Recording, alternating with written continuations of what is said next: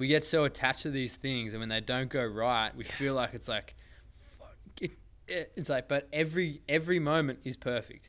Every moment to come will be perfect. Like, it's what you make of it. So, we just had some challenges. The podcast. I said to Alex, this is simple, bro.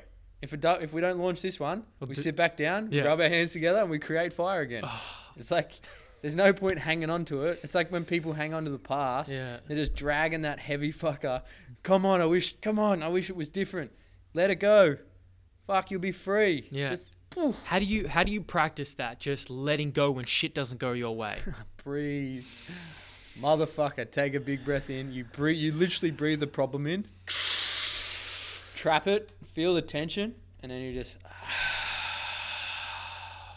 And the more of those relaxing exhales that you just choose to let go of. You can hang on to your breath if you want. You can hold your breath.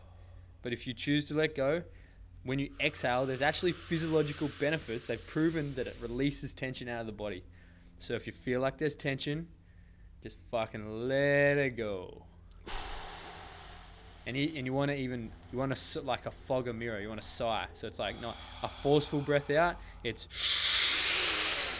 and then hold it, and then you just literally, man, you feel your shoulders, your traps, you feel your spine relax, your jaw, and then instantly, ooh, there we go. Man, breathing. You know what's so great about that is the added visualization to it too. Like, breathe in your problem, hold it, feel it, just wrestle with it, and then just melt. And that's why, like, for me, breathing is a daily practice that I will use. It's like a psychology session with myself, and not even a single word has to be spoken. I just lay on my back. I catch up with Uncle Wim. Wim Hof. Put Uncle Wim on.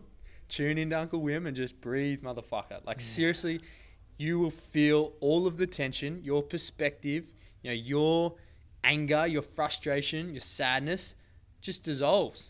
Just gone. And then you end up laying on your back feeling like you're this floating piece of paper. Just floating in existence, but you're laying on the floor, and then next thing you just start to come back into your body, and that shit's gone. You have a clean slate. The problem's still there, but you have a whole new perspective. You have this mindset of, I can only control what I can control. So what am I going to control? I'm not going to worry about other people. I'm not going to stress out about what the news is telling me or doing this. Like this whole COVID thing, man, it's got people all riled up. They're, what's going to happen? You know what? Lay on your back and fucking breathe. I bet you'll feel better.